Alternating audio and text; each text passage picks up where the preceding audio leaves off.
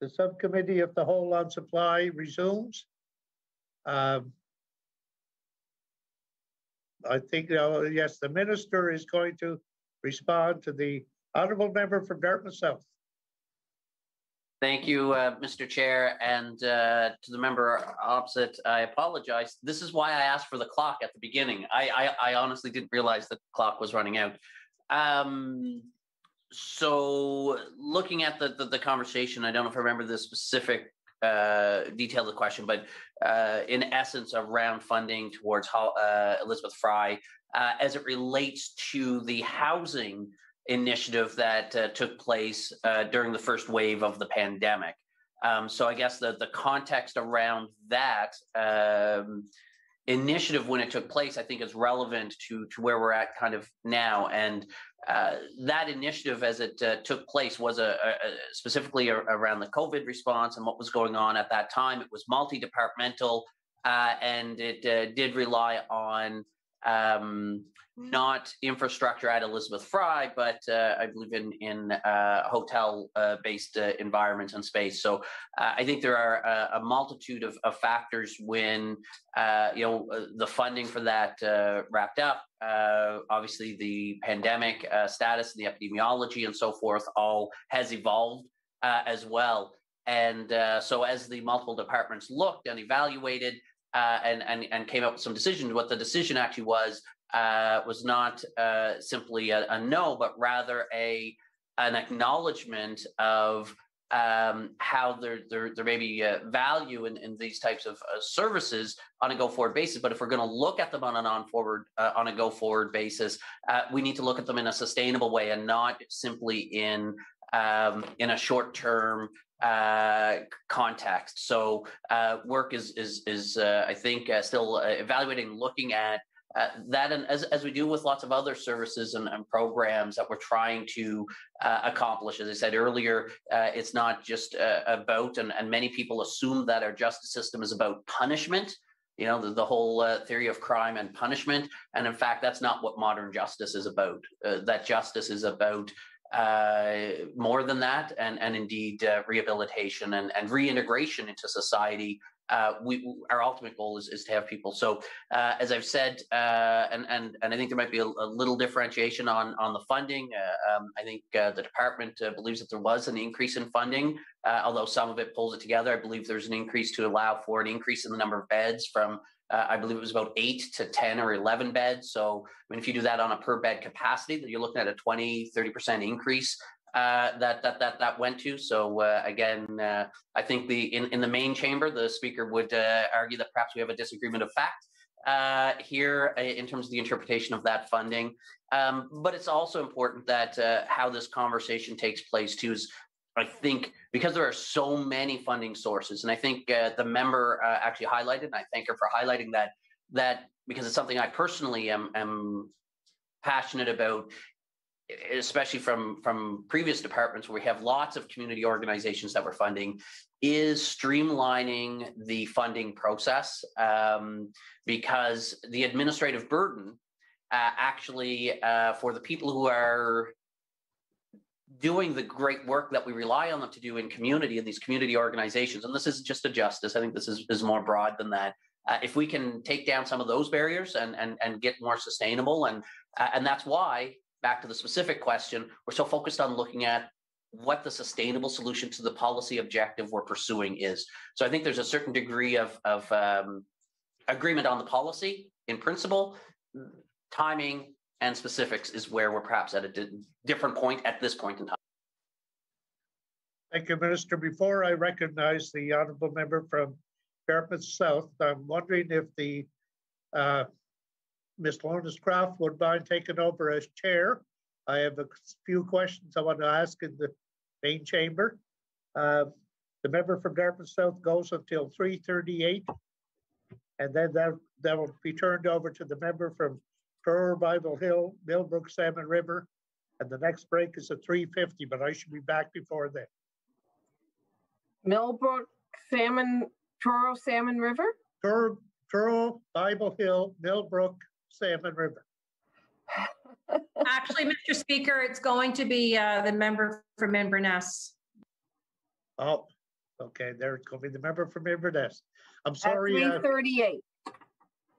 Yes, and I apologize to the member from Dartmouth South. I'll let you ask your question now, and Ms. Lawrence Thank Craft you. will take over. Thank you. Thank you, Mr. Chair. So I guess just to reiterate the question that I was asking before the break, and I see the former minister here who will be very familiar with my pestering as it relates to funding for Elizabeth Bryan Holly House. But just to reiterate, my question was about that sustainable conversation that you once again alluded to at the very end of your remarks. What does that look like? Who are you talking to? Is the province considering a community-based bail program? Who's at the table? Who are you talking to briefly, if possible? Because I'd like to move on to some other things. Thanks. Sorry about that. My specific comment The Honourable Minister. Madam Chair.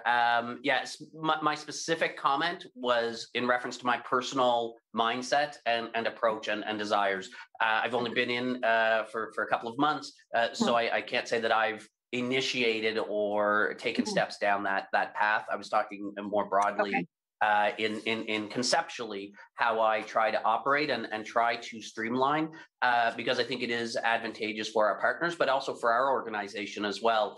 And government proper. So it is something I've been passionate about, and I did have some success at the Department of Health in streamlining some of that work there. It's not perfect, but I continuous improvement. The member for Dartmouth South.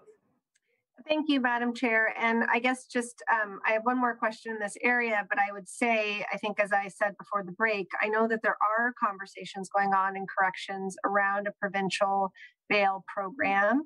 The last I heard, there were no women serving organizations at that table. My hope would be that if they're not already, that they could be. And so we often see in lots of our provincial departments that we, in the world, that we design things around men and then we adapt them to women. And I am hoping that we don't do that here. So we are hoping that we can come up with a streamlined, clear, compassionate community bail program for provincial jails, and that can happen collaboratively with the most diverse group of stakeholders.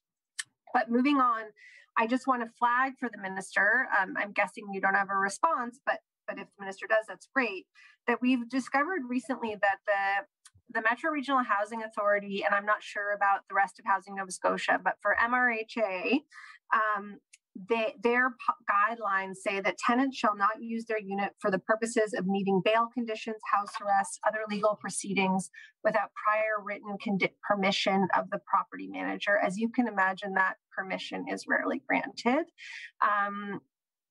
Placing those kind of barriers means that our provincial jails become homeless shelters. And if you talk to a lot of folks who are working on the front lines, they will say that this is happening, even people within corrections, because given the housing shortage, given these restrictive conditions on public housing, people have nowhere to go. And so even if they have been arrested for a relatively minor infraction and are awaiting trial, and we know there are delays, they can't get out. And so I'm wondering if the minister could briefly comment on whether he's had a conversation with his colleagues in housing or if he could. Minister? Thank you, Madam Chair. At this point, again, as the member knows, we've been quite busy the last month or so since we've transitioned on budget and legislative duties. So that I haven't had conversations specifically or directly with my colleague. But yes, there are obviously, as I've mentioned in our previous conversation, about broadly speaking, from a justice perspective, housing. It's something we became, particularly acutely aware during the COVID pandemic, particularly in the first wave. So that's, obviously, as I've said, something we are working on as government, and we're trying to tackle and pull down barriers in services that cross multiple departments. So those types of conversations, I think, happen at the staff and ministerial level, perhaps, I would say, more seamlessly today than they did even 7 years ago, 8 years ago when I first came into government. And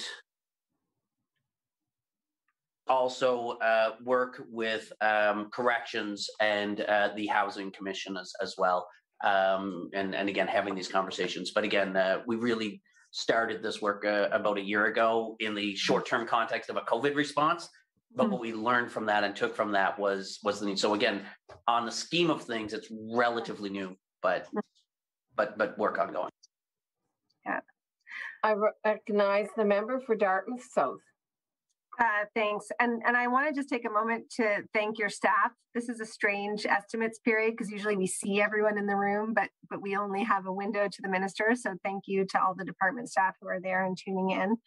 I want to ask something related to a bill that we brought in, but also an issue that we've heard a lot about, which is the fact that our Municipal Elections Act does not permit incarcerated people to vote, which is in direct contravention of the Supreme Court of Canada. So the Supreme Court of Canada ruled in 2002 that not giving incarcerated people the right to vote was a violation of their charter rights, provided they're 18 years and older.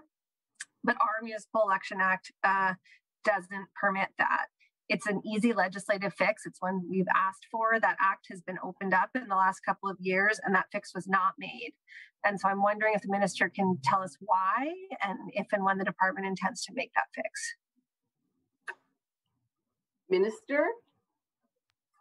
Thank you, Madam Chair. Well, as the member noted, was a question pertaining to Municipal Elections Act. I believe that act falls under the Municipal Affairs. It's not the Nova Scotia Elections Act that falls under my purview and Elections Nova Scotia. The member for Dartmouth South. Well, I see the Minister of Municipal Affairs here on the line, so hopefully he'll have time to do some preparation and to answer that question. But, you know, of course, the Department of Justice, your Department of Justice would provide a legal opinion on that. I'm assuming that opinion would be in line with the Supreme Court of Canada. So we would hope to see a change there. In particular, I just want to note that, you know, this government is making a commitment to equity. And, you know, hopefully we'll have time to get into later the disproportionate makeup of the folks in prison. But we know that they tend to, you know, Indigenous and Black people tend to be very overrepresented in those environments. And so this is an equity issue as much as it's a charter issue. And to that end, I just want to again raise the issue of the video that was released a couple of weeks ago from Burnside that appears to have been taken by a corrections staff there, ridiculing an inmate who has their medical needs and clearly identifying that woman. And when I asked about this, I was told that there will be an investigation. And so I'm going to ask the minister again if the results of that investigation will be made public so that we can deal with the kind of underlying systemic issues that allow something like that to happen. Minister? Thank you, Madam Chair. I think this is a particular circumstance that is perhaps more complex than what it might appear on the surface when it comes to investigating and so forth. To the specific question of information that gets released as part of the report. This is a unionized environment, so there are aspects that tie us in and around workplace and workplace issues and so forth that trigger again privacy and things in that context. Obviously, there's privacy, certainly as it relates to individuals in the video and beyond, and how things transpired. And we know that the Privacy Office has initiated an independent review from that privacy lens there. You know, so there are a lot of complexities. So I can't comment now as to whether the substance in part or in full get released publicly until I see what the final results of a report are. Because anything that gets released publicly, what I have to say is that it has to adhere to those privacy components as well, and other legislation that may be in place here. So I can't, I know it's what the member wants, but I can't blanket say that the investigation report will be blanket released. What I can say, and I think my track record shows when I've in other departments had reviews and stuff, I do make information as best I can be implemented, and that work, at minimum, information about the report and findings, but I can't say that the report itself is released because of all those other privacy things that might override such a thing, and I don't know the answer to that until I see the actual report. I recognize the member for Dartmouth South. Thank you. I appreciate that answer. Certainly, we will be making the same request of the union, and we would not want to violate anyone's privacy, but we want to learn from what happened. And while it is an isolated incident, it also reflects, we believe, some pretty serious systemic issues. So I will take the minister at his word that, what is able to be shared will be shared, not just with us, but with kind of relevant front-facing organizations who kind of can help to unpack and untangle and fix, hopefully, some of those systemic issues. I just want to go back. We were talking earlier about the number of people in our provincial jails, particularly in Burnside, which borders my constituency. It's in Dartmouth North, who are on remand. And I wonder if the minister can provide an update of the percentage of people in provincial jails currently who are there on remand, awaiting trial, not convicted. Minister, I'd just like to let you know that you can take some time to think about your response. You don't have to. It's a little different where you normally would stand up and then you would be recognized. So please feel comfortable taking a little bit of time. The Honourable Minister. Thank you, Madam Chair. And I think most of the colleagues on here would suggest that I take lots of time in my response. So I try to be efficient in getting to the microphone. So, I understand. notwithstanding that point, the member's question, Madam Chair, was the number of people in custody. So I know the specific question was remand. In custody is 377. 276 are on remand. So I didn't do the math. I think the question was the percentage. I hope the member can do the division. I just didn't do the percentage. The Honourable Member for Dartmouth South. Well, I'm going to take a page out of my colleague from Dartmouth North's playbook here, and I'm going to divide 276 by 377, and I'm going to get to 73%. So 73% of the people in our provincial correctional facilities have not been convicted of a crime. And, we know anecdotally that lots of those folks are there for a breach or what most people would consider minor. So we are hopeful that number will decrease, and that there will be an opportunity for people to the minister's point. I think the aspiration is certainly for the correctional environment to be rehabilitative. But we've got a long way to go. That is not the experience of the vast majority of people who find themselves there. And so until we can either radically change our system or create the kind of aspirational situation that the minister is referring to, I think our best hope is for some kind of community-based release situation where the public is safe, where people are safe, where they have access to the services they need. We know that, particularly when we're talking about criminalized women, most of them, the vast majority of them, are survivors of trauma and abuse and need wraparound supports.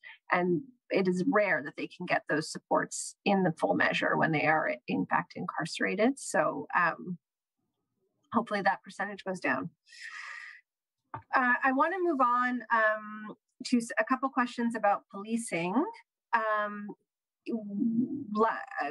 We're all in the COVID time warp, but sometime in the last couple of years, we were pleased to see the government change the time frame, and I think the minister referred to this in his opening comments, to synchronize the complaint time between the RCMP and police, particularly because we have these joint forces.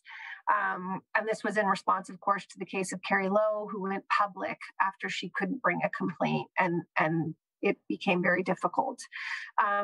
We had put in a legislative proposal around this, and so we were really glad to see the government bring it in. But one part of our legislative proposal where the change wasn't made was around the issue of discoverability. So we have a Discoverability Act, which basically means all those timeframes that run, and I'm not explaining this to the minister, I'm just saying this as part of my question, but the timeframes that run, in most statutes in Nova Scotia run from the time that the issue was discovered. But that is not the case in the Police Act.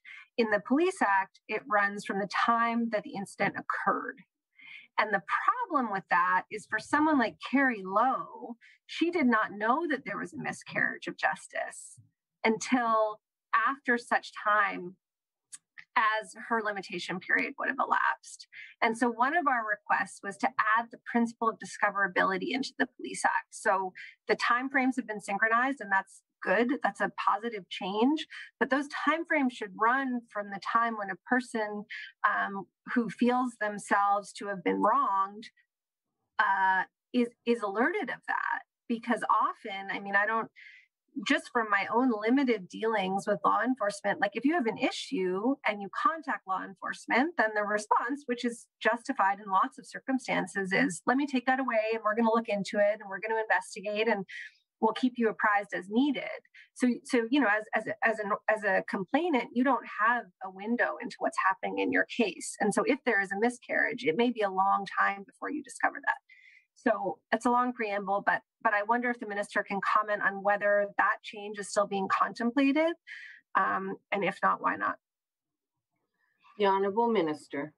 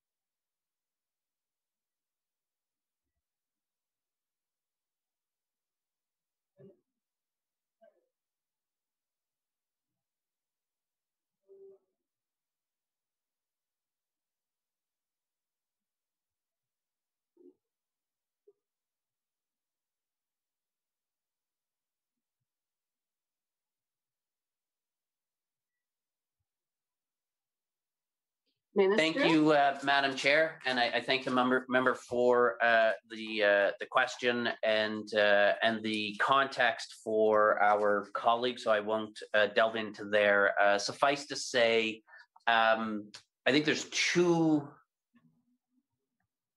points to be made in response to the inquiry. The first is, if the change around discoverability in the police complaints process, as the member has advocated for, was to be made, then the provisions would no longer be synchronized between the different policing agencies, the RCMP being a federal force where the complaints process and so forth is managed there. So if we were to make that change, it would apply only to the municipal policing forces, and it would not apply to the RCMP. So we would no longer be in synchronization. So I just wanted to be cognizant of that point. The other thing that I think that the member may not have noted about the language that did get updated and the way that we're actually structured, although she's correct, Madam Chair, in her description of time periods of when the incident occurs versus when you're aware of the incident, I want to present another scenario where in either of those cases, whether the incident occurred when a victim or an applicant may have become aware of a wrong, in some instances, the individual may have context where even with awareness, they might be traumatized or have other factors that may still prevent them from launching a complaint within that time period.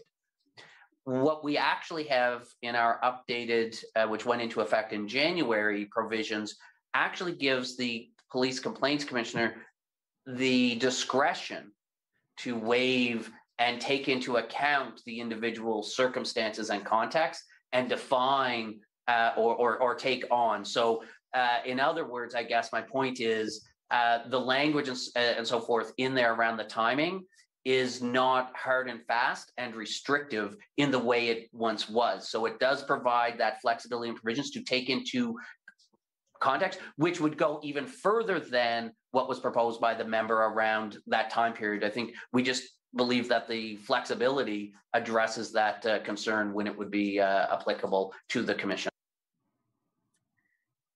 The Honourable Member for Dartmouth South. Thank you. I thank the Minister for that thoughtful answer. And I think the problem with discretion is that it's discretionary. So I think it's a good provision. I'm glad it's there, but it's highly subjective. And so I would just urge the Minister, to the extent that it's possible, to work with his federal counterparts to make those changes concurrently, so that it is harmonized and that it is fairer, because trauma is one thing and it's important. It doesn't always overlap with this discoverability issue. So we'll continue to advocate for that, but I do appreciate the context and the information. I've asked the Minister about a public review of policing services. So I think in addition to the terrible anniversary that we will be marking this weekend, there's been other issues around the RCMP in the last year. I think we talked about it a little bit in the chamber. There were raids conducted in Dartmouth and Halifax that weren't coordinated with local policing. And there's seems to be a little bit of an upswell of question around our policing contracts and a policing review. I'm wondering, again, whether the Minister will commit to a review of policing services, just so that we can kind of have a sense of, where we are in terms of provincial policing and where we want to go. The Honourable Minister.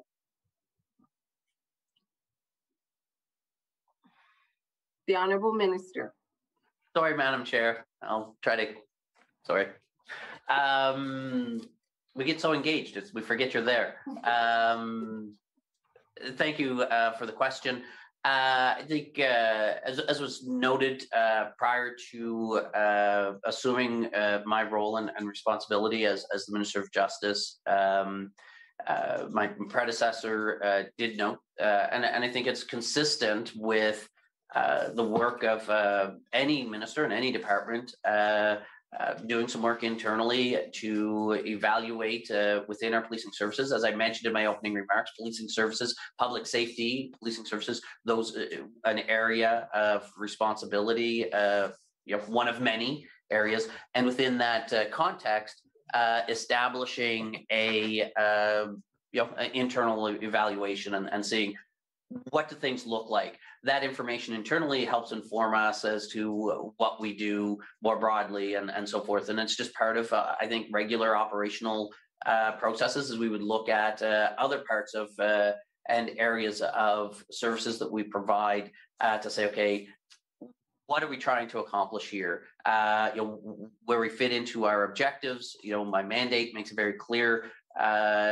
Justice plans around Indigenous and African Nova Scotian justice plans that set the stage forward. And so I have to do this work with the department to evaluate and analyze what's currently in place and what's the strategic direction or priorities of where we're going to go into the future. And that internal analysis, that step that was initiated by my predecessor, is underway now.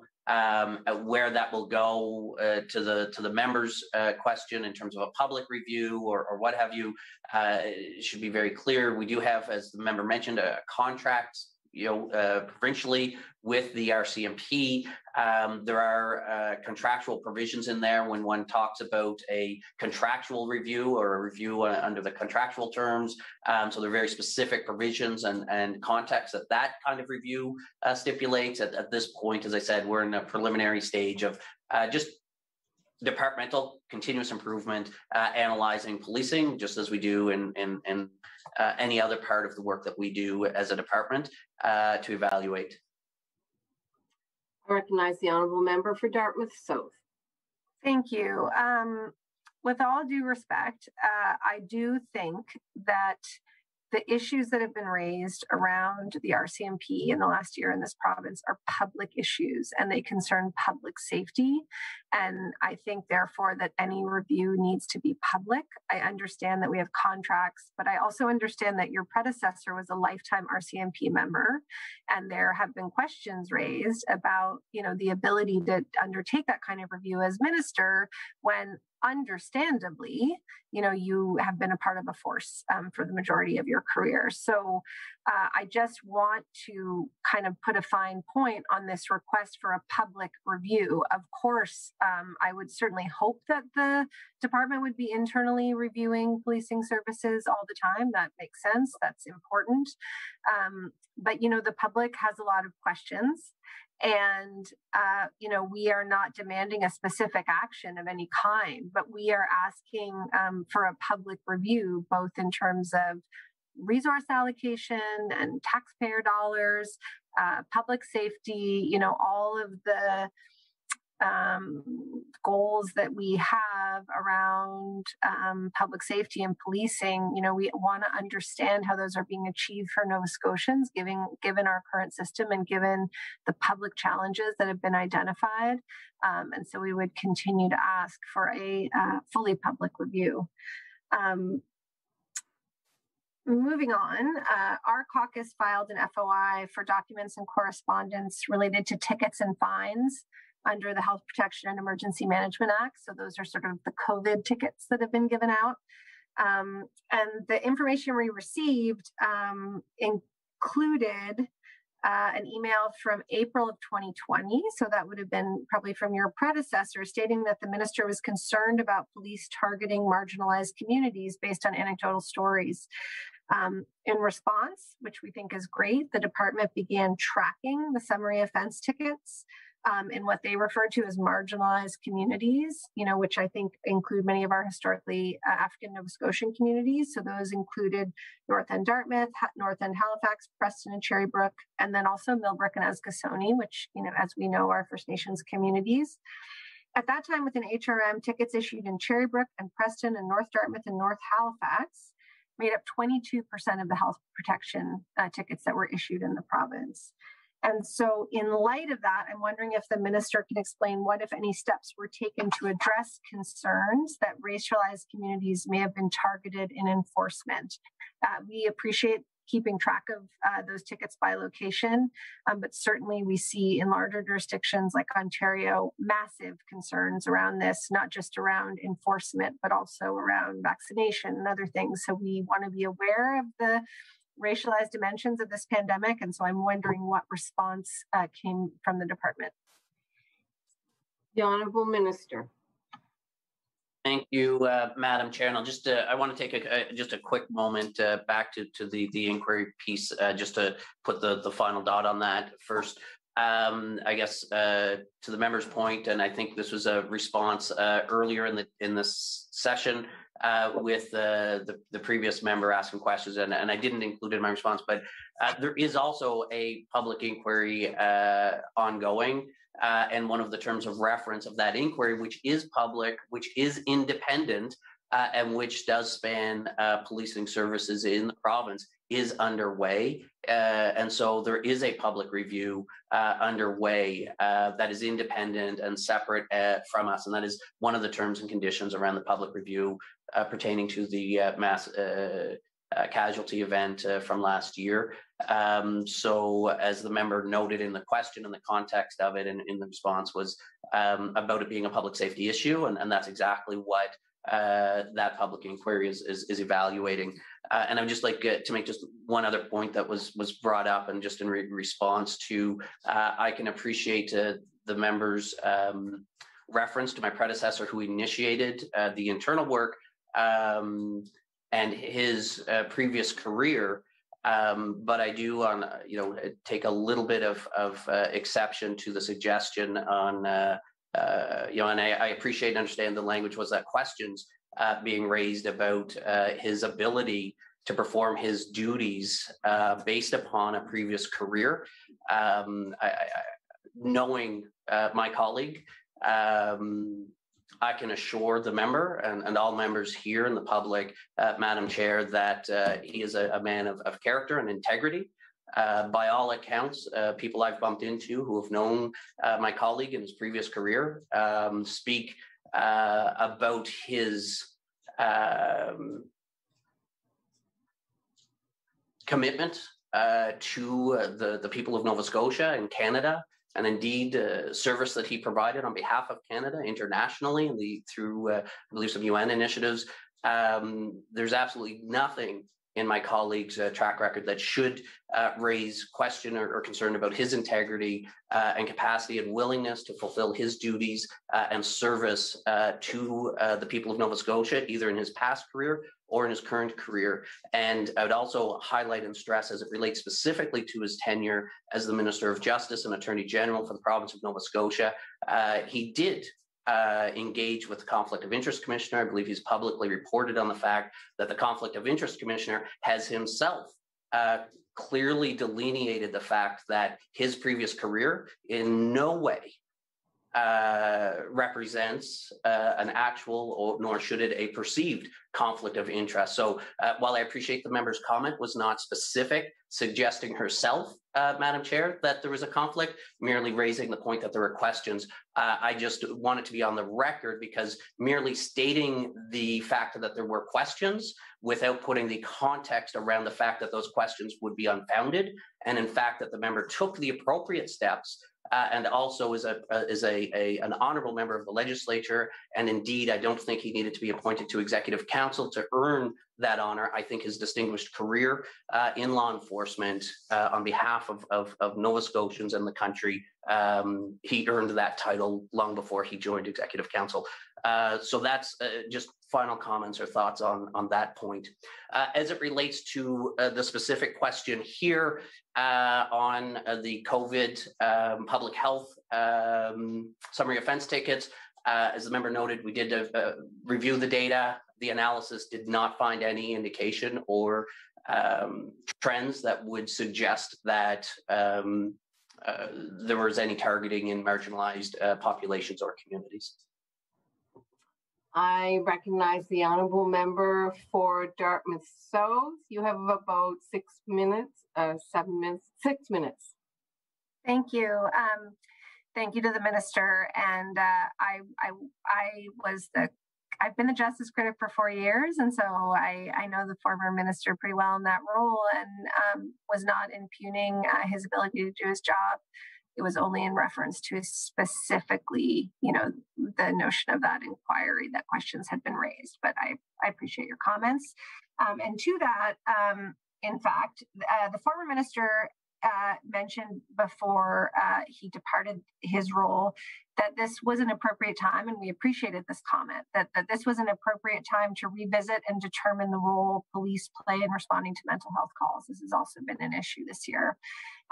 We've heard 2 Nova Scotia police chiefs say that they also have concerns about whether or not their officers are properly equipped to deal with mental health crisis.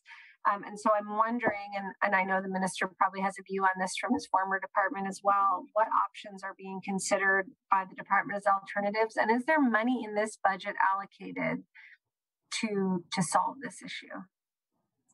I recognize the honourable minister.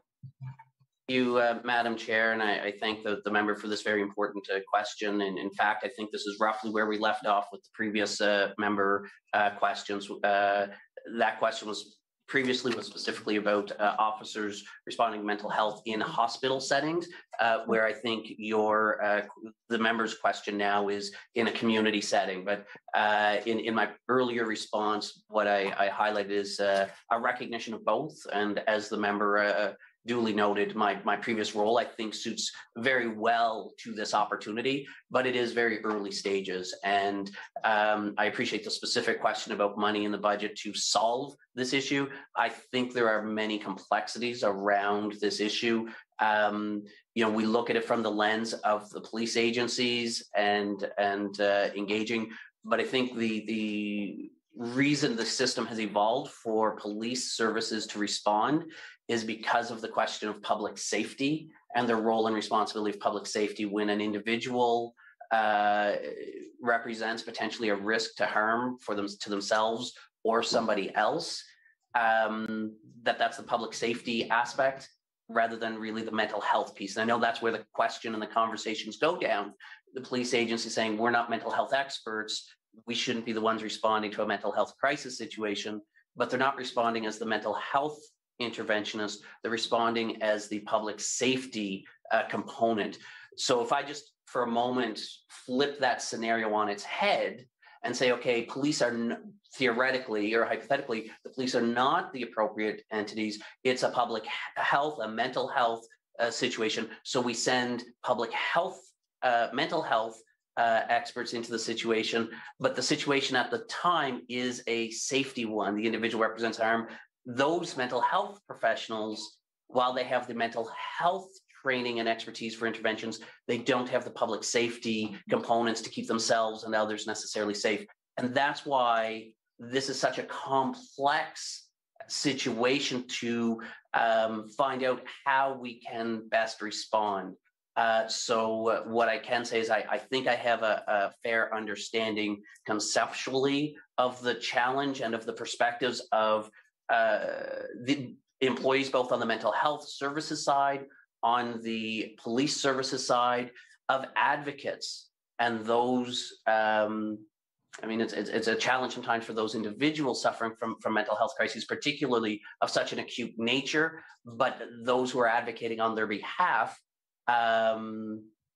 perspective in these situations, and I don't have the solutions. I don't know that it's necessarily always dollars. To the member's question, if we need budget to solve the problem, but we do need work and we need attention, and we are in the early stages of it, of looking at it. And again, I believe from my past career role, well positioned to participate in the justice system to try to find a path forward. I recognize the honourable member for Dartmouth South. Thank you for the answer. I know my time is running short. The budget question was more to point to a specific initiative. So I'm hopeful that we'll see some of those come forward soon. quickly, if I can, in the time left, I want to ask, last September, the former Premier, the member for Annapolis, as he is now known, issued a public apology for systemic racism. And at that time, he announced a design team that would reimagine the justice system in Nova Scotia. We're 6 months into the mandate of that team, and I was wondering if the minister can provide an update on that work. I recognize the Honourable Minister.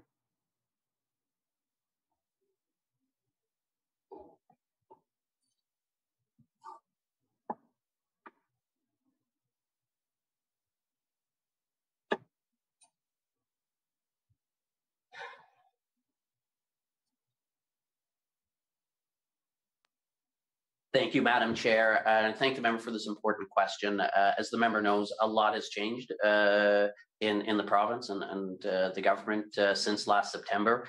What I can assure the member and all of our colleagues, Madam Chair, is that tackling systemic racism, I'll refer to my opening remarks as to how important this is, that I wanted to highlight it myself.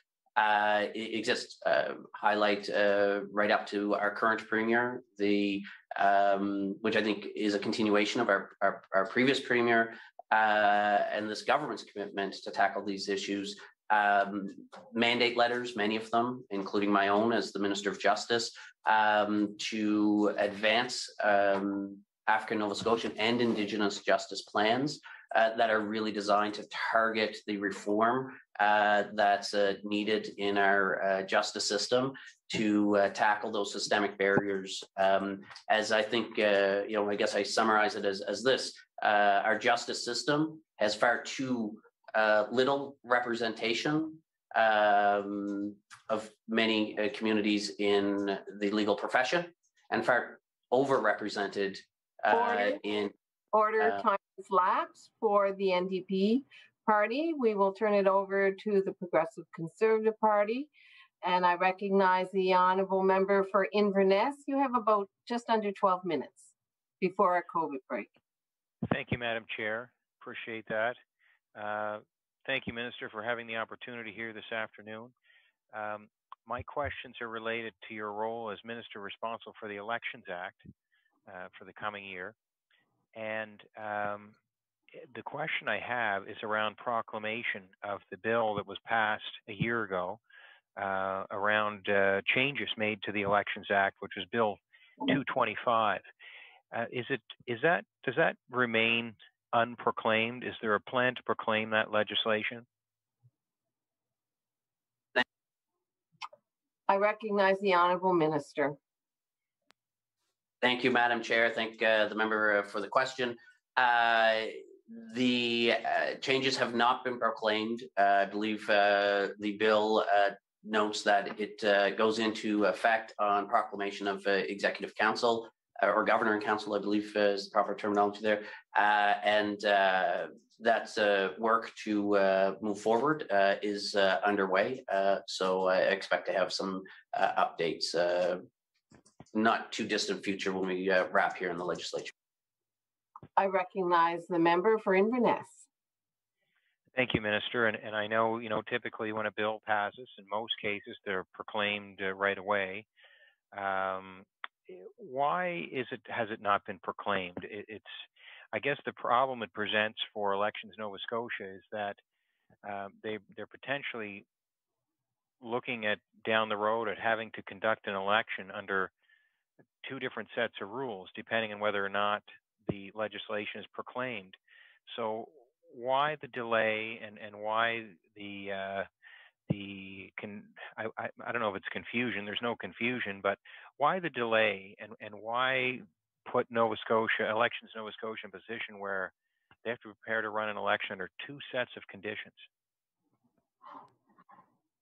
I recognize the Honourable Minister. Thank you, Madam Chair. And I guess just contextually, as I noted, the proclamation is by Governor and Council, so I can't necessarily speak to the specific context of decisions of Executive Council in that regard. to this or any other specific item that obviously may broach the executive privilege and my duty to maintain that confidence of that body. Suffice to say, one can, and in addition to that, I also was not a member of Executive Council for a significant period of time between the legislation being passed in the legislature and certainly the fall into the winter when perhaps it might have been anticipated to be proclaimed. So I as a citizen and a member of the legislature, I would have had no line of sight on any conversations or decisions that may have taken place at that time anyway. Suffice to say, prior to that point in October when I stepped down as Minister of Health and Wellness, I guess one of the things that happened was COVID, where really all hands on deck throughout government, responding to COVID pandemic. That was our first and foremost priority across all areas of government. So that would take care of the time predominantly during the spring and the summers we prepared for the second wave. And as I said, I stepped down, was not in Executive Council during the fall and early winter period. I am here now. I am the minister responsible. And I am taking it very seriously to ensure that the appropriate provisions to bring it forward to my colleagues and have Executive Council make some decisions at that point. I recognize the honourable member for Inverness. Thank you, Madam Chair. And Minister, I do know you've had a busy year in the leadership race there, and I can certainly see how that would be the case. But this is certainly the biggest, I mean, in terms of being responsible for that act, this would be probably the top item for the minister responsible for this act coming into this House sitting, and I'm sure that it's been on your radar, and I guess my concern is that, is it really fair for the government to be holding back on legislation that it passed itself, which gives the government an advantage? Only the government knows right now which set of rules the election is going to be conducted under, and the government could theoretically choose the set of rules that serves itself in this situation, instead of being open and transparent and proceeding with the legislation that was passed a year ago. So from a fairness perspective, do you feel it's fair for the government to be holding back on this and essentially having the opportunity to know what set of rules the election will be conducted under? I recognize the honourable minister. Thank you, Madam Chair. I guess perhaps I would ask if the member has any specific provisions within the variance between the current legislation and what was passed last year that may be considered to potentially provide an advantage or disadvantage to any of the participants in the electoral process. Without looking at it right now in front of me, the member is correct that I've certainly been an active file on my desk to delve in. And part of that included, given the time when I came in, to have the conversation, correspondence, and have staff engage with Elections Nova Scotia to determine where we're at now. We know with certainty that there must be an election within roughly 1 year from now. So given the scenario that I enter into as the minister responsible, the first step, obviously for me, is to have the conversation with the department and Elections Nova Scotia to see if proclamation is even viable at this point in time to ensure those conversations and engagements taking place. But as far as fairness, or if there's any, as I think, Madam Chair, the member's alluding or suggesting, stacking the deck, so to speak, I'm not aware of any provisions in there that might provide any advantage or disadvantage. This is predominantly about modernizing and providing some administrative changes to support the Elections Nova Scotia themselves. So if the member has specific aspects in there that he thinks may be advantageous to proclaim or not proclaim. I certainly aren't aware of them, so I can definitely assure the member that that concept has never even crossed my mind. I never even thought of it as a possible thing. So I haven't looked at the legislation with that lens. The member obviously seems to have. If he's suggesting there are pieces, I'd be happy to hear what those provisions are. I recognize the honourable member for Inverness. Madam Chair, we have a government passing a bill in the legislature. It's proclaimed every other bill except for this one. It's causing headaches for Elections Nova Scotia, which is the organization that is that has no skin in the political game. They just want to conduct a fair election. They are concerned about this. They've approached me months ago about this, wondering why isn't this legislation proclaimed? It's certainly a fair question to ask. The minister is claiming cabinet confidentiality, that he can't really speak on it. He's also saying that he hasn't really maybe been there when it was discussed because he has been busy the past year and was not in the executive council for a period of time.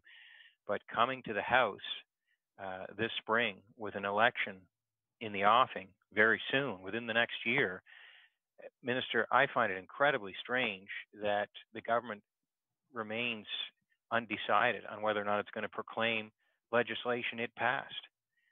Can you explain why that is? I recognize the honourable minister. Thank you, Madam Chair. As I previously noted, I can't speak for the period of time when I was not there to contemplate as it relates to the proclamation of this legislation during my tenure. As I've indicated, one of the first steps through my transition into the role, this is a topic that I delved into very early on, pulled the information necessary together. One of those components was to have staff engage in the conversation with Elections Nova Scotia to determine whether or not I need to know at this point in time. Again, I can't speak to previous points in time. At this point in time, if it's viable to move forward and proclaim, or if there would be barriers if it was to be proclaimed. And that guidance to me is coming from Elections Nova Scotia. So again, if I was to be advised by Elections Nova Scotia that proclamation now or before the next election was to be burdensome and a barrier to their ability to safely and successfully and in an unbiased way to administer the election, that would certainly be information I would have to bring forward to Executive Council, Governor and Council when making the decision. So again, I've been here a few weeks. That was those conversations and engagement taking place. And again, I will be guided in the information I bring forward by that independent body, Elections Nova Scotia, as to proclamation of this particular bill. I recognize the honourable member for Inverness. Madam Chair, one of the barriers for Elections Nova Scotia is the fact that the legislation was passed but has not yet been proclaimed. Is the minister concerned that Elections Nova Scotia is concerned that this legislation is yet to be proclaimed? I recognize the honourable minister.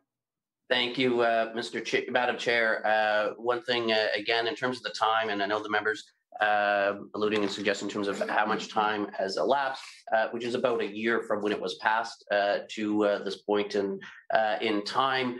The thing that the members here, Madam Chair, yourself and others should be aware of is that, in fact, even if this legislation had been proclaimed upon royal assent, that is immediately upon passing. Order, it's time for our COVID break, and hold those thoughts, Minister, and the honourable member for Inverness, and we'll return at 4:05. And I think Mr. Bain is back. He may, are you going to take over? Okay, thank you. See you at 4:05.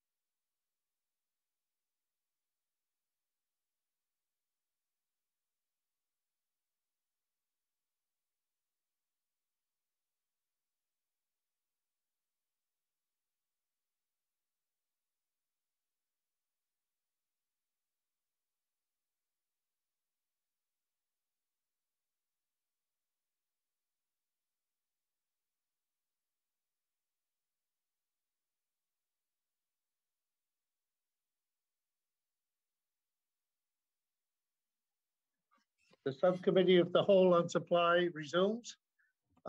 We left off with the member from Inverness.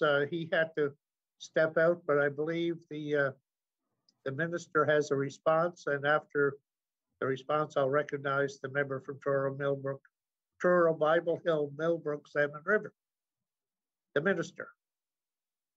Thank you, Mr. Chair. I guess I believe I think I've already answered the question. I'll try again. As I indicated when I came into office just a few weeks ago, this was one of the important files that was brought to my attention, that I dug into, that I reviewed. Asked for contact with Elections Nova Scotia to. Sorry about that. I had to jump on and chair the meeting and unexpected. Thank you.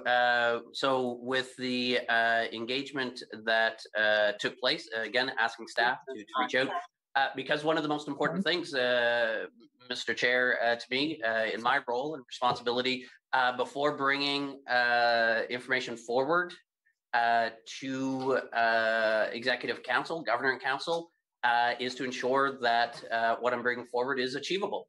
And so I had to inquire and make sure if this proclamation, given the fact at that point when I came into office, we are roughly within a year of an election taking place. If that presented problems or issues, that conversation with staff and Election Nova Scotia taking place. And then, of course, there's the administrative process to move forward with any item that gets brought forward to Executive Council for consideration. And again, as the legislation stipulates, Governor and Council will make a decision with the information. But again, at the heart of this legislation, as was the case for, as I'm sure the members would remember, the legislation itself, when it was brought forward to the legislature, was really informed by the commission and the review and so forth. This is not legislation that is really government legislation. This is nonpartisan, passed unanimously, and is going through, as I said, in my context, review, but guided by Election Nova Scotia and ultimately my colleagues at Governor and Council to make that final decision on time. I recognize the member for Truro Bible Hill, Millbrook, Salmon River, with 45 minutes left for the PC caucus. The member. Thank you, Mr. Chair, and thank you, Minister, through the chair. I'd like to ask just a couple questions around the provincial courthouses in Truro, both aging locations, and I had previous communication with the previous minister, and he put in a letter that there was a strategic development plan for the courthouses across the province. And I guess my first question to that is Truro in that strategic plan and as part of the budget? The Minister of Justice.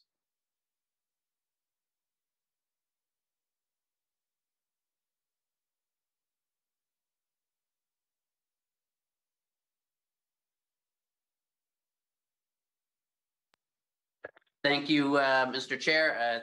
Welcome to the member. I think this is our first time having an opportunity to engage through the chair. So welcome to estimates. As it relates to the review that I believe my predecessor was referring to, that was an infrastructure review process being started and initiated, encompassing the entire court system. So really all infrastructure being assessed and contemplated through that. As the member knows, and I know this is likely a frustrating response, but with COVID, a lot of initiatives would take a bit of a pause to redirect the energy and focus on the needs to ensure that, again, in this third branch, the court system, are able to conduct themselves, carry on their business, maintain the justice role, the important role, third branch of government,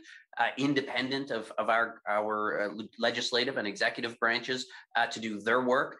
Where the priorities have shifted, obviously, is maintaining and operationalizing infrastructure and other tools to enable those in the judicial branch through the courts to conduct their business on behalf of the people of Nova Scotia safely in light of COVID. So there hasn't been much progress with that initiative over the past year, as many of the individuals doing this work, both within the department and other departments like infrastructure, that would be part and parcel of doing this work, but also those within the courts and the judiciary, obviously have been very, very busy ensuring that they have appropriate resources, space, both virtual and physical, to continue their operations safely in a COVID pandemic. But the work broadly is still on the books. To your specific question of money, I don't believe there's funding specifically for the Truro Courthouse in this budget, which would show up, I believe, probably as a part of the capital plan, if there had been. The honourable member. Thank you, Mr. Chair, and thank you, Minister, for the kind welcome. I appreciate that. Again, just on the courthouse issue, I don't know if you've seen the media article there. I guess it'd be a couple months ago now, around holding cells, and obviously COVID has played a challenging. Has challenges, I guess, with respect to our court system. This one in particular is the one on Prince Street, the provincial courthouse, and there's pictures in the media of a bus holding I don't know, clients, let's say, on a bus with the sheriff department.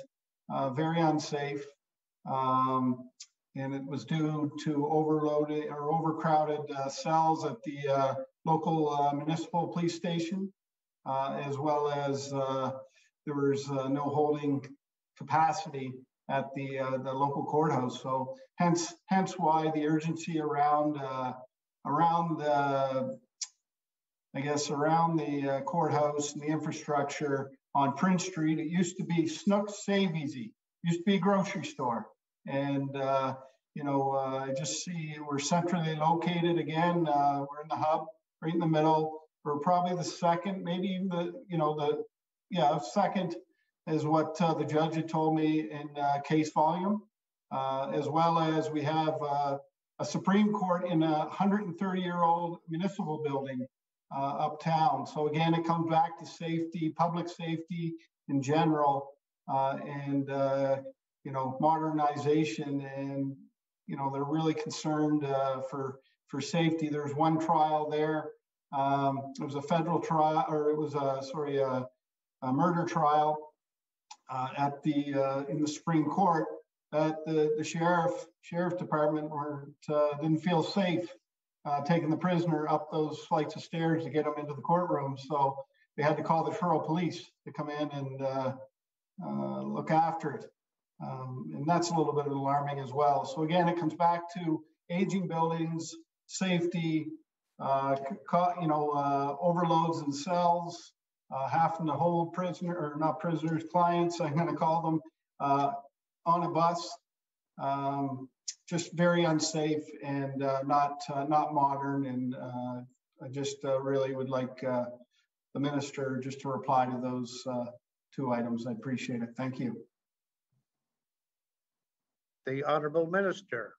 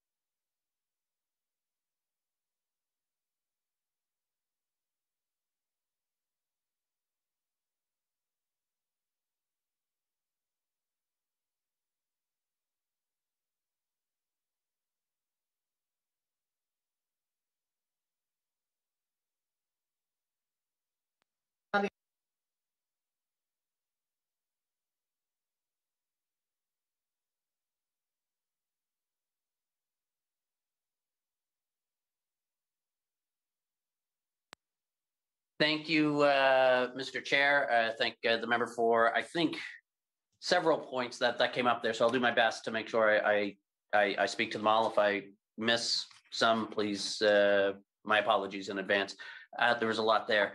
I guess first, as it relates to the scenario with the bus that was referenced, my understanding from staff in that context was that there were no inmates there, that the scenario or the circumstance where that transpired was a matter of, as I've said earlier, as a result of COVID, not just in our courts, but in all aspects of our society, public health limits on the number of people allowed inside, in particular, in space. So as you can imagine, in a courthouse under normal, non-pandemic circumstances, people who show up for appearances, and these are not necessarily criminal appearances, but administrative appearances, could be a traffic violation or what have you, in court for appearances. You would be in the court building waiting to be called forward, and perhaps in the court itself, or in the hallway, or another space. With COVID, these individuals who show up on what they refer to as appearance day, kind of an administrative working the way through the system there, you would have a lot of people and scheduled to come in, and people show up before necessarily their scheduled time. So that particular bus was being used, as I understand it, for people who were able to wait. So think of it more as a waiting room, but not about offenders. So this is not, that space was not being used like a holding cell, but rather more akin, I believe, to a waiting room. So just in terms of the safety, security concerns that the member raised there on that particular instance. And so what, though, that image and that scenario, though, pointed out is the challenge with, particularly early on in the pandemic, with and as the courts were opening up more in light of the pandemic, how important scheduling was and is to maintain the safe, from a public health perspective, operation of the courthouse, scheduling to ensure that people don't get backed up, that people can transition, and appropriate sanitization or sterilization steps that get taken to clean the environment, and all of the work that's necessary to keep people safe. Staff, those showing for appearances, those who I believe you refer to as clients, but if they've been charged as offenders, would be, we want to keep them all safe. We want everybody to be safe, and that's what that process is. And I think another important thing to keep in mind as it relates to this whole environment and space is, as I mentioned briefly earlier, is remember there are three branches to government. I'm here today representing, in my role as a member of the executive branch, really the operational side of government. Colleagues here on the committee are here operating in their legislative capacity, which is to oversee and hold us in the executive branch accountable. But we sometimes forget that the judicial branch is the third branch of government. And so while there's overlap in so much as funding transfers through, gets approved, brought forward in the executive branch, gets approved by the legislative branch, funding for the judiciary and their operations flows through. But operationally, it's the judges are responsible for their courthouse space, and the chief judge oversees the overarching priorities and spaces within the entire judiciary position. Our department, and from an executive branch, we do provide administrative supports and flow through and obviously advocate for the funding that covers the operational costs necessary by the judicial branch. But again, those operational responsibilities, scheduling and so forth, and things do get administered by the judges and justices within the court system, independent of both the judicial, the executive and legislative branches. But we obviously have to work with them when they identify their priorities. And the member, Mr. Chair, made reference to aging and the need for modernization.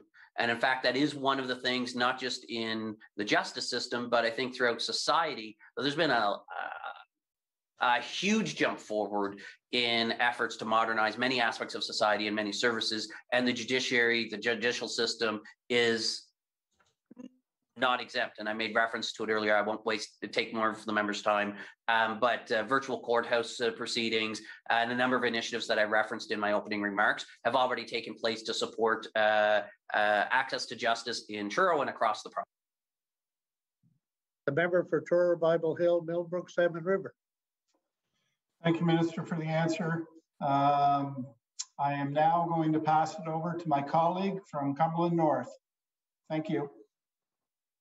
I recognize the honourable member for Cumberland North. Thank you, Mr. Chair. Hello, Minister. I guess it's okay to talk directly. I'm just going to ask one question, and then I'm going to ask if it would be possible to follow up offline with whoever would be most appropriate in your department. And my question is around law enforcement and who would be responsible to ensure adequate staffing, specifically within RCMP. And I'm just going to share the reason I'm asking that question is there's been some concerns here in Cumberland with staffing and a large percentage of people being off sick or off leave and leaving the force understaffed. And then we're seeing that, in particular, I had a victim who had reported a sexual assault, and there had been no follow-up in 9 weeks. And it still was something like 16 weeks before charges were laid. So there is a concern about staffing and ratio. And I do have other questions in relation to sexual assault, Crown prosecutors and sexual assault cases, but I can ask those offline with whoever be most appropriate in your department. Thank you. The Honourable Minister of Justice.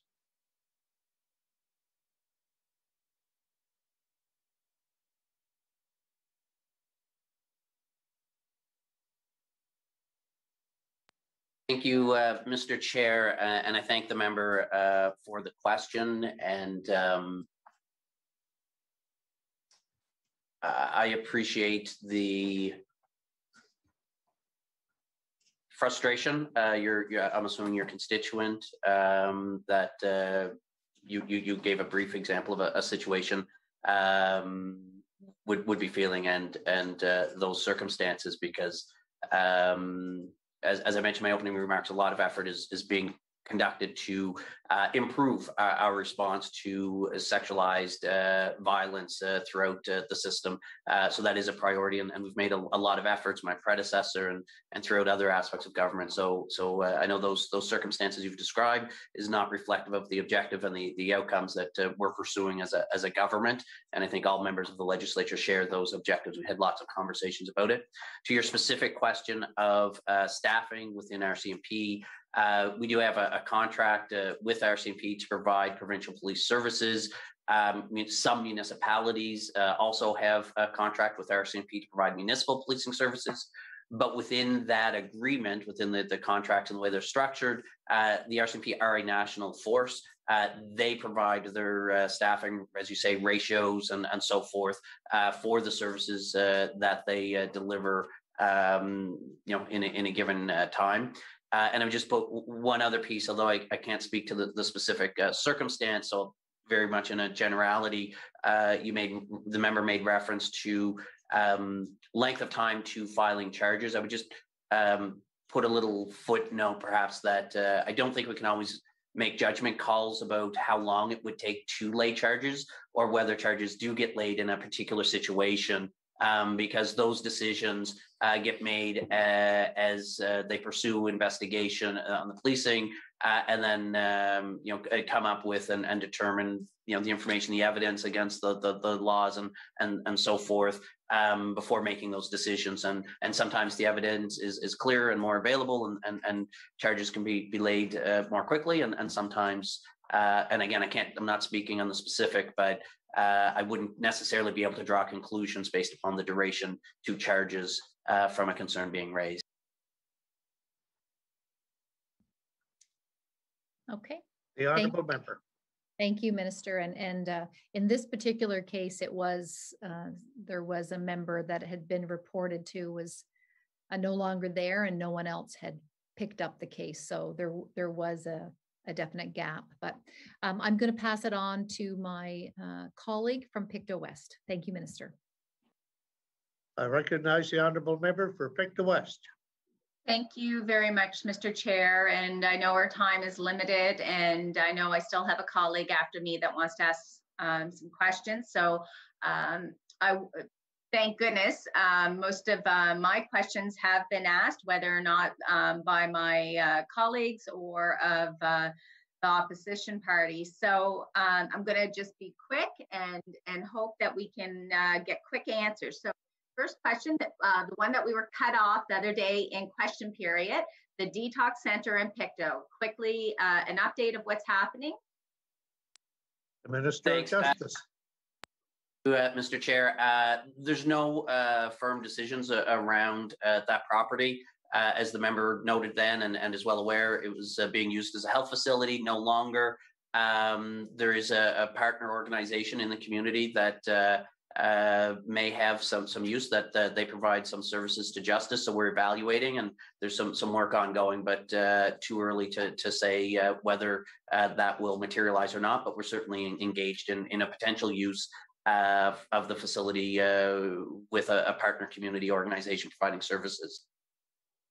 The honourable member. Thank you. Is that the John Howard Society, Minister? The honourable minister.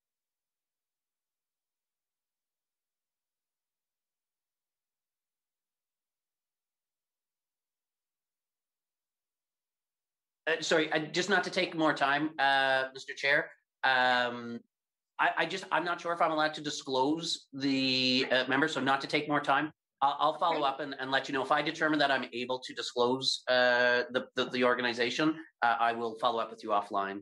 Follow up with the member offline, Mr. Chair. Member. Thank you. Okay, just heading right into okay, I'm a firm believer, it's just my opinion, that I believe all high schools that have X amount, I don't know if it would be 50 or 100, but definitely when you have a school of 1,200 kids from grades 9 to 12, they should have a resource officer. This was an initiative that I think was brought in by the NDP. So we had an RCMP officer at Northumberland Regional High School. Now I know he did share a bit of his time with a few other schools, but mostly at this school, because you can imagine 1,200 students, that's where the focus was. Increase in drugs, sexual assault, it's rampant. And this officer has been off for a year, with rightly so. I'm not questioning why the officer is off. I want to know why someone wasn't replaced, and I want to know when they are going to get replaced. So we've had a whole school year without an officer there. Just, Mr. Chair, just very quickly, for the specific location, just to help inform, is that an RCMP or a municipal officer that the member is referring to at that site? RCMP.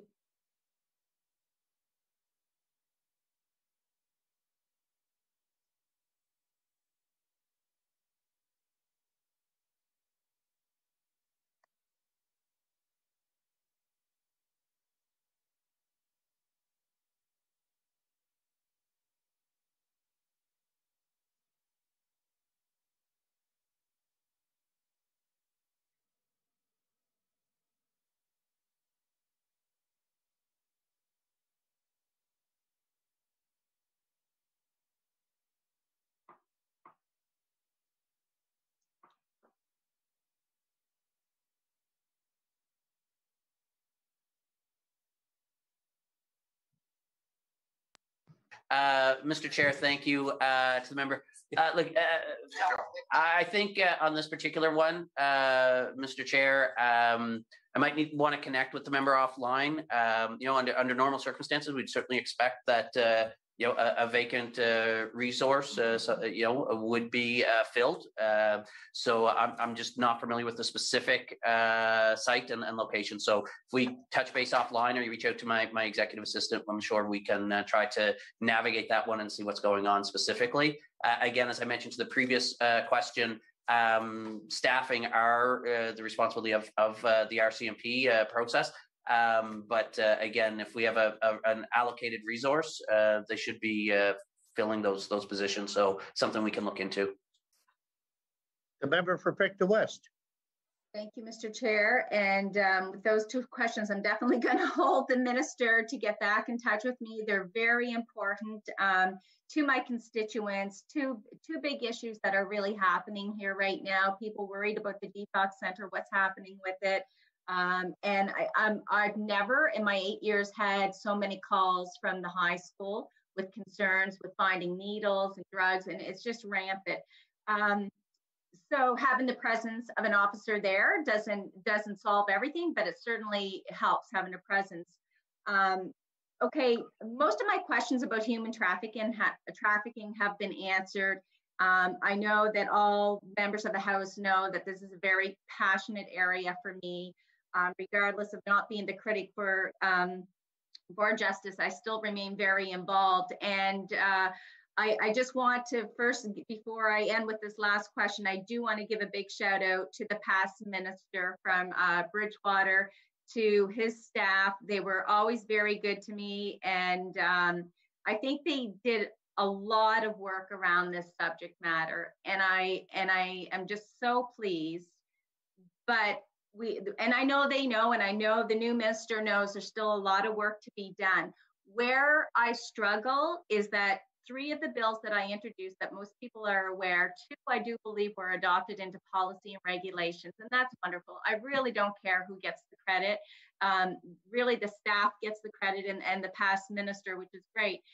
But I'm really disappointed that my 3rd bill to make it mandatory education in the curriculum is not being addressed. And I will continue pushing that, but I want to know right now what the minister's department feels the reason is for still remaining to be the highest province with the highest reported human trafficking incidents. And if his department believes that actually implementing something in the educational system to make it mandatory to learn about this would help. Thank you.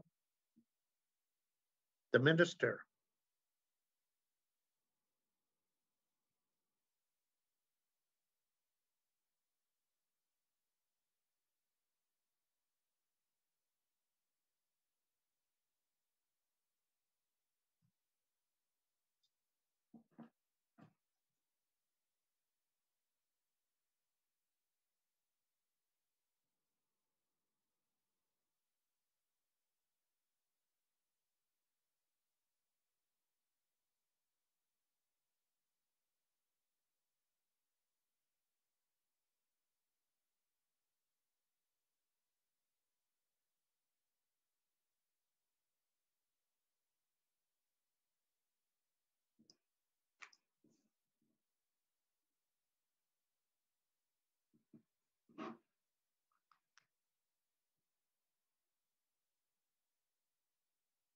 Thank you, Mr. Chair. Very quickly, I'm going to jump back to the first of the 2 that I promised to follow up to the member with. Staff, it is okay to disclose. Yes, Mr. Chair, it is the John Howard Society that we're in discussions with for some services that they would be providing. So again, that work is ongoing, some assessments and things. So preliminary to make any kind of public announcements about what may occur, but I assure the member if things proceed and conclude, we'll do public notification announcement of the services and what have you. The specific question on the education, as far as being incorporated into curriculum, that obviously is something with the education department. That's not something that I would have the capacity to do mandating through, but it did come up actually a little bit earlier as well. So I did touch on that, and that I think, again, where and how education can play a role, not just around human trafficking, but other aspects of sexualized violence and systemic issues around that. And whether it's through formalized education system broadly in society, the need to get information age appropriately into the hands of our youth is really important to both keep them safe, but also to keep them from becoming engaged in inappropriate behaviors as well. So recognize that, and I think all members of the legislature support these outcomes. To the specific question about why Nova Scotia ranks high, I think this is information that we're still trying to tease apart and come to a full understanding of that. Preliminary, there's some things about geographic location, being port sited, close proximity, and the ease of transferring into the proximity of other jurisdictions, which once you cross boundaries, it makes it more difficult from a policing perspective. And that's one of the reasons why we try to work and focus, and I think work with our partners and try to connect, I hope to, with my Atlantic counterparts and federally as well, to try to recognize that when you get into human trafficking, it's not any individual jurisdiction. It in fact spans multiple jurisdictions, and we need to work together to solve the problem. Wherever the incident originates isn't the important part, I don't believe, in this. It's that we tackle those issues, and part of it we need to do together to understand, but also to resolve. And again, this remains a high priority. It's outlined in my mandate letter, and will be, as my predecessor, will continue to be, I think, and I appreciate the support that all members of the legislature and on all political parties, I think, share this objective, and that makes our job in the executive branch that much easier when we know we have the support of the legislative branch to make these tackle these complex and long-standing issues. The honourable member for Pictou West.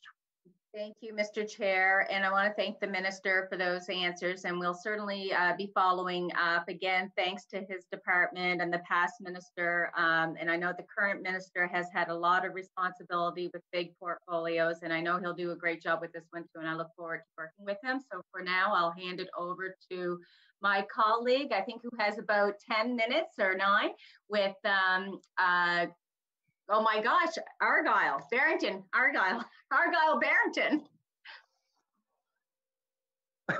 I recognize the honourable member for Argyle Barrington. You actually have 15 minutes left. Oh, 15 minutes. Thank you very much, Mr. Chair. And my colleague from Pictou West is correct. It is still Argyle Barrington, but hopefully next session it will be I'll be the member for Argyle.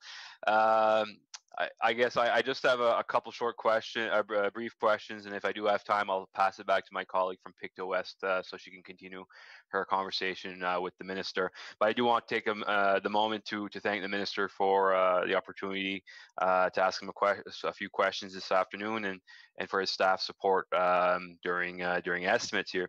The topic that I do want to discuss with the Minister is probably one that he's familiar with due to his previous ministerial duties as Minister of Health, and coincides with his new portfolio, and it is the wellness courts in Nova Scotia. And I've heard lots of success from this program here, this sector of courts in our province, and there's a number of wellness courts in Nova Scotia. Dartmouth, Halifax, Sydney, Amherst, Kentville, Port Hawkesbury, Bridgewater, Wagmatcook First Nation, but there's none in southwestern Nova Scotia. It's a very big region. If you go from Kentville to Bridgewater, that a big demographic of our provinces is being missed here. Recognizing that the situations that may lead Nova Scotians to end up getting in trouble with the law, whether it be and complexed with mental illness, substance abuse, and gambling, and that they'd fit into the criteria to go through the courts through a different means. I'm lost for words, I guess, of why we don't have this court yet here in southwestern Nova Scotia. I know 2 years ago the program celebrated its 10th anniversary. I've written to the previous minister. I've spoken with the minister offline at the time. So I'm just wondering, what are the barriers to getting wellness court in the Tri-County region, and what is being done to ensure that it's going to be implemented in due time? The Honourable Minister of Justice.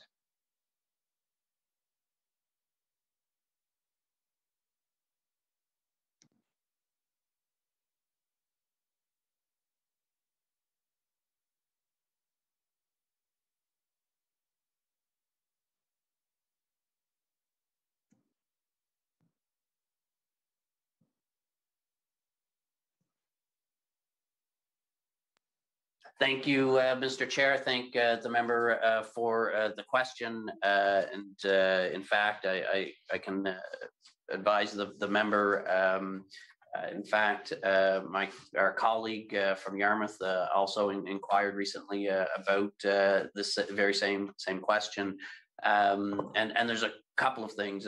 One is obviously agree it's not there, but also agree that the services and the outcomes that we're seeing in Nova Scotia, I think, being a leader in the adoption and the success. I made reference to this earlier, Mr. Chair, but I'll do it again, that our justice system isn't just about crime and punishment.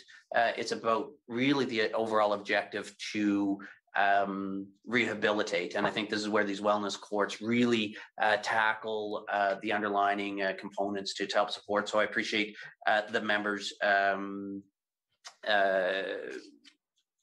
commitment or support in principle of these services. But as I also mentioned a little bit earlier, the complexity in the justice system in space, because when you're talking about courts and so forth, we're really having multiple, not just departments engaged, but you're actually engaging with multiple branches of government, and these are independent branches of government that we engage with. So we work collaboratively and we have a good working relationship, but it's not something the government does independently of our own initiative. So there is certainly a wellness steering committee, a wellness court steering committee, really led, I believe, by representatives in the judiciary and the judges to help inform, and they're working broadly on a sustainability plan for government's consideration. And so that work is ongoing, and this isn't specifically to that Southwest region, but broadly in the province.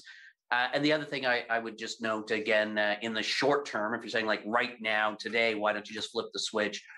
The other piece is right now, today, a lot of resources are, and I don't just mean financial, I mean human resources are really focused on, again, keeping people safe, modernizing the courts for the sake of modernizing, but in response, in particular, to the health and safety needs because of the COVID pandemic. So some of the effort that might have been working on prior to this time last year has been redirected to get us through some of these technical components. And so all of this work is well underway, and the integration between, as you said, the health system, the judicial system, the executive branch, as well as the judicial branch of government, all of those complexities mean it does take a little bit of time to make any individual court come to fruition, but still a pride, I think, of our judicial and justice system. The honourable member. Thank you, Mr. Chair. And how much time do I have left, if you don't mind? You have 8 minutes. All right, thank you. Yeah, and I thank the minister very much for that response. And I guess it's just recognizing that these courts are truly problem-solving courts, and the minister alluded to, it's not to necessarily punish individuals and punish Nova Scotians, and because in instances we see a revolving door that they go through the criminal justice system without getting the actual care or treatment that they may need for their addiction or their substance abuse or their gambling problem. I guess what's like, is there a timeline for the department? Like, I know that the minister spoke previously with my colleague from Pictou West, and I believe it was Pictou West, that said, there's of course the 3 branches of government and work independently, but has the Department of Justice sort of communicated with the judiciary and say, you know, by such date we're looking for a proposal, or has the judiciary said by such date we will have a proposal? Like, I guess that's where I'm looking at right now. Minister? Thank you, Mr. Chair. I don't have, I'm not aware of a specific date for the work, other than the work is ongoing. And again, what slightly complicates it is a lot of the work by a lot of similar people are working on other aspects of the modernization effort. So it's not that work isn't being done to help ensure access to justice. It's just from a slightly different perspective right now, but nobody's forgotten. This is still an important part of the justice system. The honourable member. Thank you very much, Mr. Chair, and I appreciate the Minister's response, and I honestly hope that there will be an expansion of this very valuable court to the Tri-County region. I do want to pivot with the few moments that remain and speak to a situation that didn't necessarily directly impact my constituency, but the neighboring constituencies. But however, it's many of my constituents felt the issue, and it's regarding the moderate livelihood issue in Clare, and regarding the safety of all those, and you know, I am alive to the fact that DFO has a role and responsibility, the Coast Guard has a responsibility, and as well as our police forces. And in the Clare area, it's the RCMP, and I've seen different photos and read different stories that there's a significant amount of resources that were deployed to that area. There are concerns of things heating up both on and off the water with warmer weather upcoming. I'm just wondering what the minister's involvement in ensuring that the safety for all is ensured as this issue continues to simmer. The Honourable Minister. Thank you, Mr. Chair, for and to the member for the important question. Operationally, if the member is referring to operationally, if things were to percolate and public safety was to become an issue or a concern, operationally and on the ground, that would really fall to the police force, the RCMP, and if depending on the region, potentially municipal forces as well. But fundamentally, the public safety component operationally for ensuring that public safety is directly to the policing agencies. As that rolls up in terms of responding to issues like enhanced resource requests or what have you, if there that aspect of the contract outlines where approvals and things, if necessary, to engage additional resources and things would come into the department and the minister responsible for public safety, myself. But as far as from an operational perspective, that's not my role. It's really to support and work with our policing agencies from a resourcing allocation if needed. The member with 3 minutes left. Thank you very much, Mr. Chair. I wondered if the minister has any concerns that have been expressed to him or through the department regarding the situation, whether it be for demand for resources, allocation of resources, or does everything seem to be okay when in this regard on this file? Minister. Thank you, Mr. Chair. I'm just going to try to choose my language carefully a little bit. Obviously, I don't want to delve into an area to jeopardize any efforts or works of our policing agencies. So I'll keep it very high level. Suffice to say, the capacity and the ability, and I think our province in the last year has shown how resources, one of the advantages of the RCMP is that they are a national force, so that resources both provincially, they serve us provincially, and are able to redeploy resources within the province very quickly, but also because they are part of a national force. If additional resources are ever required for any reason, there's the ability to quickly mobilize and garnish support from other jurisdictions across the country. So there's one of those advantages of securing those services from a national police force. Again, without getting into details, what I would say is I'm confident in the work and the due diligence of our policing agency and other partners to stay on top of all circumstances that intelligence would suggest may represent a risk to public safety, and that I have confidence in their willingness and ability to prepare for any instances for which they have the capacity or the intelligence to prepare for. The member with 1 minute. Thank you very much, Mr. Chair. And I guess with this last minute, I'll again thank the Minister for his responses this afternoon. And I too do have confidence in the ability of our police forces and the resources that they have at their disposal to ensure the safety of all. It is frightening situations that have taken place in this part of the province, and it's unfortunate that they're yet to be resolved. But that's beyond the minister's jurisdiction. But I do hope with time that it will come to a peaceful resolution, and I hope if the situation. Order, please. The time for the PC caucus has expired. We only have 12 minutes left, and I don't know how long the minister is going to take for his closing remarks, and maybe if he can give some indication, might help both the member and myself. Sure, Mr. Chair, I will defer and use only the amount of time for closing remarks as the member wishes. I just need a few seconds for the resolution. If the member wants me to make their closing remarks, I will do so, but if she wants to use all of her time, I'm welcome to concede that as well.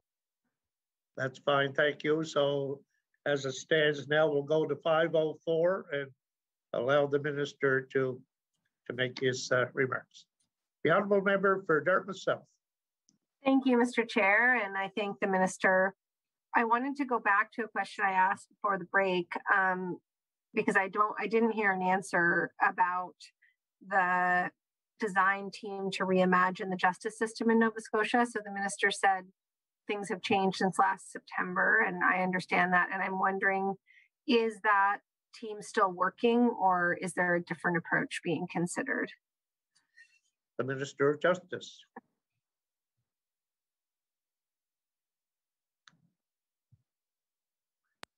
Thank you, Mr. Chair. So the design team, to the best of my knowledge, was not kind of officially designed, and is not part of the Department of Justice.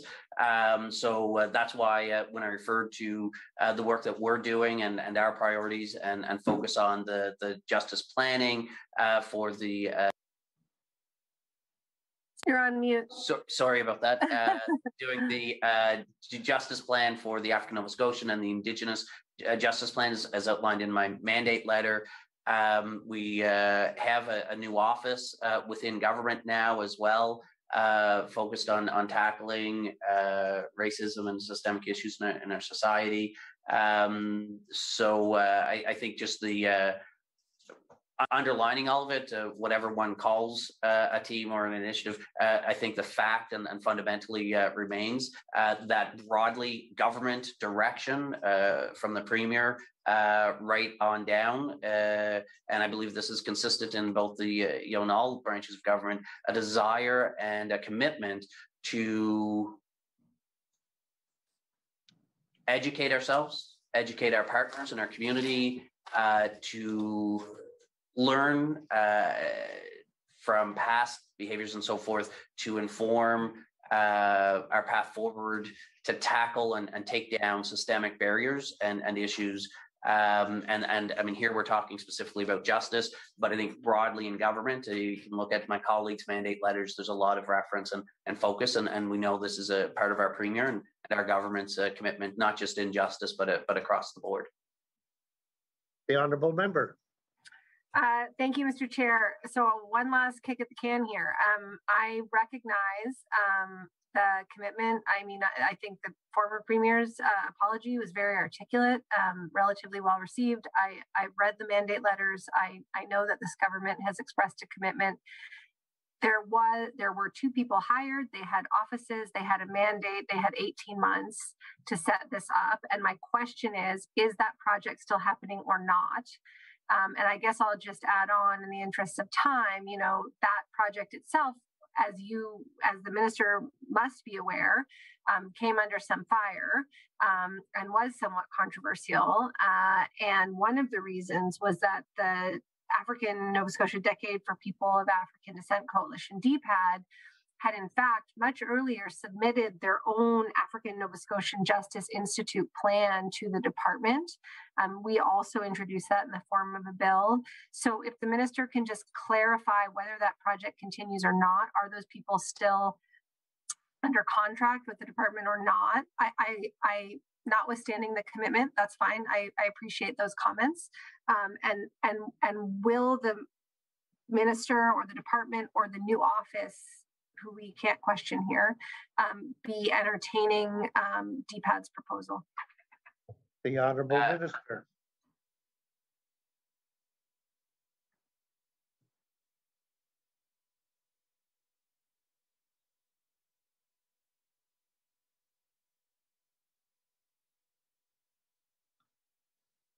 Thank you, Mr. Chair. I guess again, I apologize if you know, previously I wasn't quite clear enough.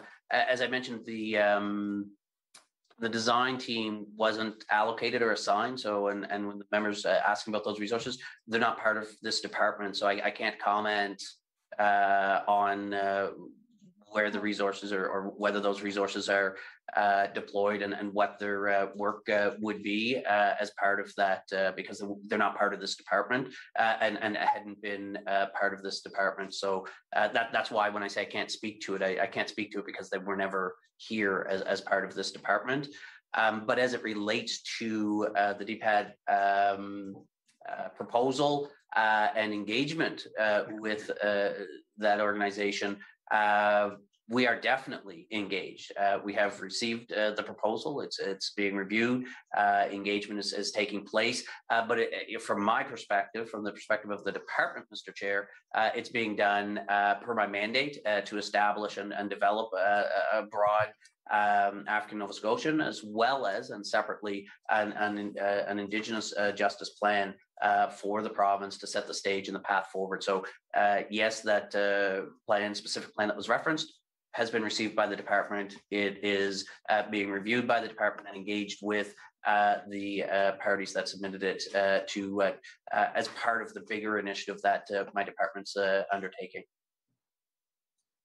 Member with under 5 minutes left. Thank you. I really appreciate the last part of that answer, and I look forward to hearing more. Still mystified by the first part. So if it was never there, where was it and where is it? I'm not getting that answer, but I'm not going to spend more time trying.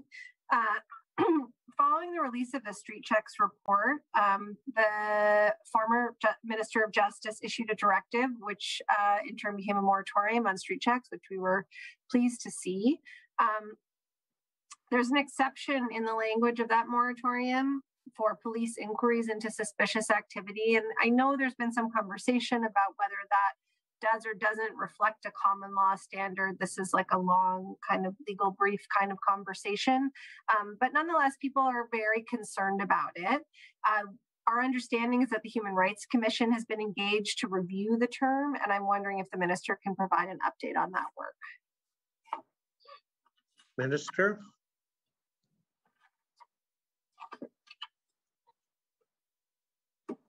Thank you, Mr. Chair. So to the question of the human rights, I don't have an update. That is an independent, although they report through they are independent. I'm not aware of the work that they would be doing on that piece, so I can't unfortunately provide an update. But I can advise Mr. Chair, you and my colleagues, that we are engaged on that very question with DPAD and organizations, again, as part of our broad work. And I mean, that's a specific item, but all of that falls under our commitment, my mandate, to move forward and address these systemic issues and make improvements. And that, I assure you, I'm committed to doing. Member with about 2 minutes. Okay. Well, I want to thank the minister for a 4-hour estimate period, which is probably a new low record for him, and for for your responsiveness and relative brevity, and I recognize that this is a new department, so thank you both to the minister and to the staff for being responsive, and I look forward to following up on some of the issues we discussed. But with that, we'll tie up and let the minister make a few remarks and read the resolution. I recognize the minister for closing remarks and presenting the resolution. So, Mr. Chair, just so I time this appropriately, what is our closing time? I can unmute 5:05. So I've got 3 minutes. I can probably clear my throat and prepare. But suffice to say, before I read the resolution, I want to first thank my colleagues, everyone who has participated this afternoon with these estimates discussions. I prefer to refer them, I know, estimate debate, but it really tends to be more discussion for those that asked questions, but also those who have sit in on the committee listening. And I know the topic of justice is important to us and as members of the legislature, but also our constituents. I'd also, again, be remiss if I didn't refer back, as I did in my opening remarks, to thank all of the staff throughout the Department of Justice. I've only been here for a couple of months, but I've been very welcomed. I feel very welcomed into the department, and I appreciate that very much, and I look forward to continuing to work with all of them to implement our budget commitments, but also on the other priorities defined in my mandate, and ensure we do provide justice in a meaningful way to all citizens. And also, likewise, appreciation to all of our community partners, service providers, and organizations that help us provide true justice to the citizens of Nova Scotia, recognizing we have work to do. And with that, Mr. Chair, I move that it be resolved that a sum not exceeding $392,342,000 be granted to the Lieutenant Governor to defray expenses in respect of the Department of Justice pursuant to the estimate. Be it resolved that a sum not exceeding $957,000 be granted to the Lieutenant Governor to defray expenses in respect of the Freedom of Information Protection of Privacy Review Office pursuant to the estimate. Be it resolved that a sum not exceeding $2,857,000 be granted to the Lieutenant Governor to defray expenses in respect of the Human Rights Commission pursuant to the estimate. And be it resolved that a sum not exceeding $427,000 be granted to the Lieutenant Governor to defray expenses in respect of the Nova Scotia Police Complaints Commissioner pursuant to the estimate. And resolved that a sum not exceeding $26,633,000 be granted to the Lieutenant Governor to defray expenses in respect of the Public Prosecution Service in pursuant to the estimate. And those are all of the resolutions pursuant to the department as well as our partner organizations.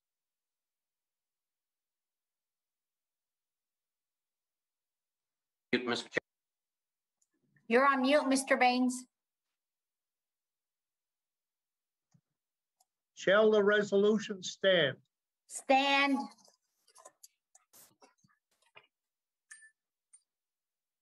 The resolution stands. Again, thank you to the minister. I'm sure you're in shock because this was so short, as you're normally accustomed to having a week in the chamber. But we appreciate you and your staff being here today. The good news that I mentioned last night, we're down to one more day of estimates, and we'll be getting together again on Monday. Don't know what time, same place and same station. So everyone have a great weekend, and we'll see you on Monday. We stand adjourned. Mr. Chair. No, don't. We've got committee of the whole, I think. Don't leave.